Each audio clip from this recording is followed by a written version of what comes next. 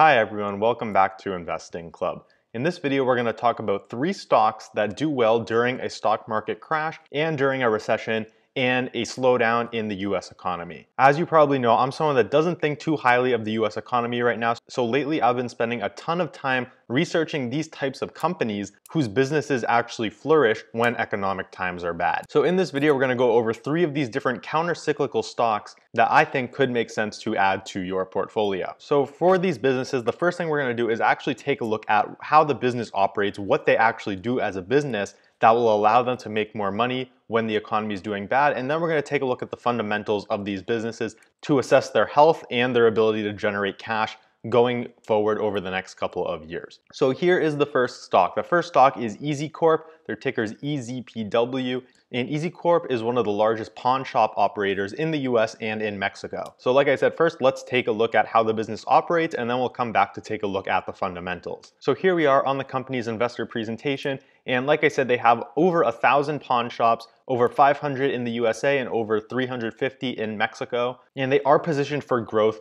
With the economy we're in right now, they have a strong balance sheet, which we'll get to later in this video, and they've shown their ability to operate through entire economic cycles, which will help them out a lot going forward. And so this is a recession resilient business. During times when most businesses are closed down, pawn shops are actually considered an essential business, so they actually are able to stay open while a lot of other businesses were ordered to close down. Over 99% of their stores were open as of the end of July. And again, even if we have more shutdowns in the future, that's going to stay in place for this company. So here is the real case for why pawn shops are likely to do good in the next couple of years. The state of the consumer.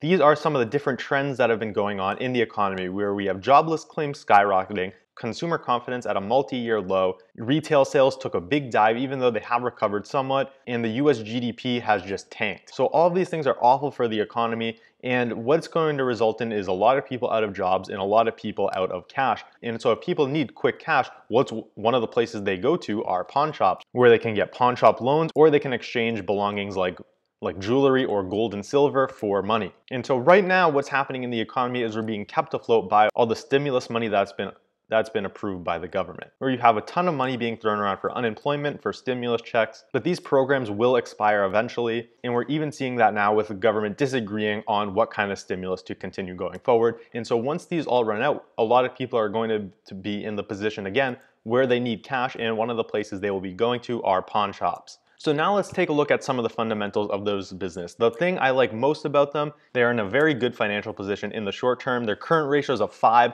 so they have 5 times as more current assets as current liabilities, and they are also very conservative on debt. Their debt to equity is only a 0.36. So in terms of the health of this business, really nothing I'm concerned about. And it's actually quite good for a business that is considered retail. This is a balance sheet that's much better than most of its other retail competitors. Now, not only is this a very healthy business, but in terms of valuation, it's trading at an extremely cheap valuation, where the valuation is under half of the book value, and it's actually less than the net cash value of the shares. So right now there's around $5.72 per share in cash that the company owns, but the stock is only priced at $5.48 per share. So what that means is for every share that you buy this company, you're entitled to more cash than what you just paid for the share. The price of free cash flow is a 5, so that's a 20% free cash flow yield you're getting buying these shares at this price. And if we look at the long-term chart to see the potential of this company, and here's the long-term chart. If you take a look at the last recession we had, 2008, 2009, 2010, back in 2011, this was almost a $40 stock. And obviously since then it's underperformed as the economy has been doing extremely well. But now we're back at $5, and I think there's a potential for the stock to go up a huge amount as the demand for services like pawn shops increase dramatically as the stimulus money runs out and people need somewhere to turn to for cash. And this wasn't even mentioned in the presentation, but another thing that's going to help this company out a huge amount is what the price of gold has been doing.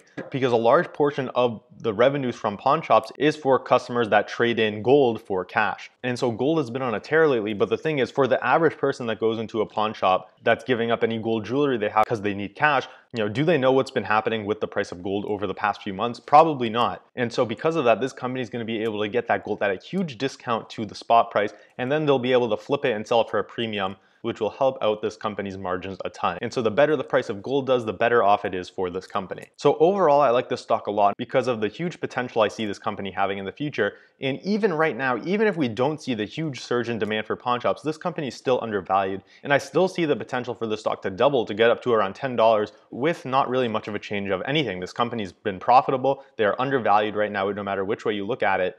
And so this is one I would take a good look at. So the second stock we're going to be looking at is Office Properties Income Trust. The ticker is OPI, and this is a REIT that owns and rents out office space. And that's probably going to scare a lot of people away talking about office space when there's all this talk about work from home and remote working, where a lot of people are expecting the demand for office space to fall. However, this company is unique because the majority of the tenants are from an organization that will probably always use office space, and they are some of the most credit-worthy tenants in the entire world. So here we are in the OPI investor presentation for the past quarter.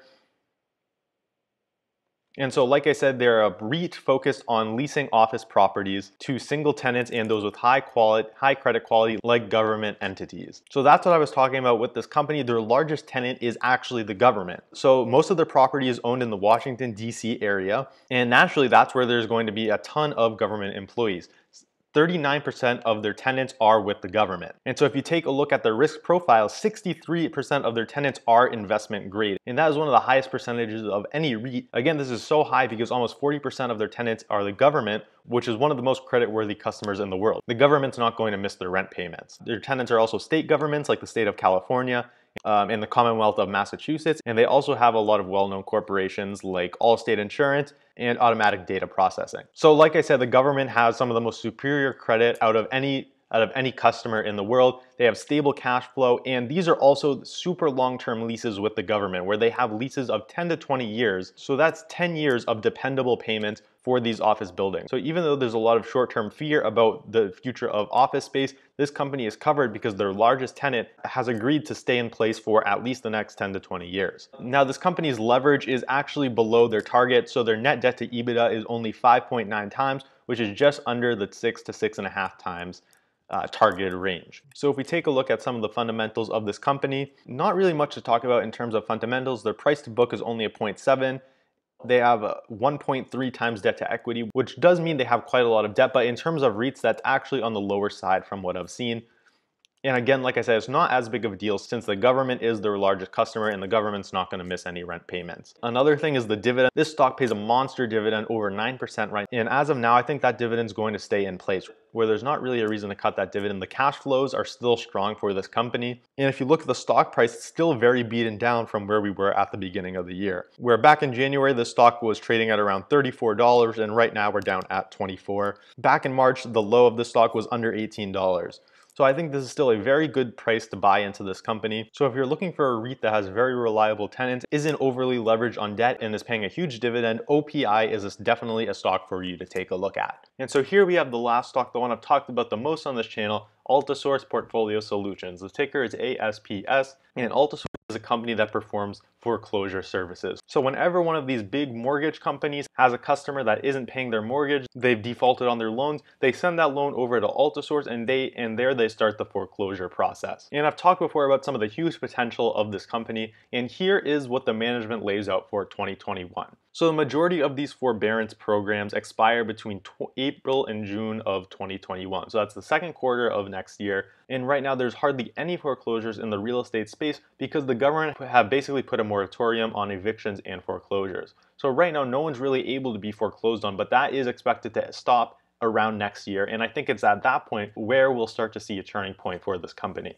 Where next year the management's projecting to bring in between 250 and 270 million of service revenue, and that is around 40 million of EBITDA. So if we take a look at this company's market cap right now, the company's currently worth just around 130 million. And so if this company brings in 250 million in revenue next year, whatever multiple you want to put on that, it definitely should be over a one-time sales. So that just shows how cheaply this company is valued compared to the expected cash flow they are going to bring in. And this is the stock I think that has the highest potential to just absolutely explode if the economy gets bad. So if we take a look at the long-term chart, back in the last recession, which of course was especially hard on real estate, this stock went up like crazy. The stock went from right where we are now, around $10 in 2010, and it ran all the way up to just about $170 before falling back down. And obviously since then it's been underperforming as the housing market has been historically strong. But like I said, I think now we're at an inflection point where we're going to see delinquencies and foreclosures start to rise again. And all it's going to take is for the delinquency rate to tick up by a few percentage points. And that equates to millions of dollars in revenue for Altisource. Something else they've been doing is they've been buying back a ton of their shares. They bought back around half of their entire float from the 2010 to 2013 period. And so that's absolutely huge, where if we see a jump in this company's earnings and revenues, the earnings per shares number are going to be in effect twice as high as they were back in 2012, 2013, because now they only have half the number of shares. So again, another factor for the bull case for the stock. And so this is the only one of these three companies that I currently have a position in. Like I said, I think this one has the most potential. And even if nothing happens, even if we don't see a takeoff in the amount of foreclosure, this company still looks pretty attractive at $10. Back in 2019, this company was pretty much trading at around $20 all year. So right now the stock is half off from where it was last year. And I think we could return to that just given that the government actually allows foreclosures to happen again so this company can make some money.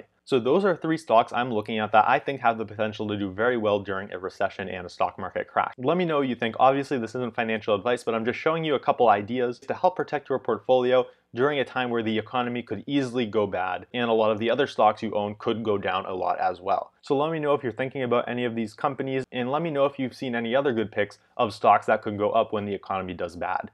I'd love to get some more names to research, so be sure to let me know down in the comments if you have any. And so that's it for this video. If you like these stock picks, hit the like button, it really helps out my channel, and subscribe to my channel if you haven't already, and hit the bell icon so you get notified whenever I upload a new video. And with that, I hope to see you on the next video.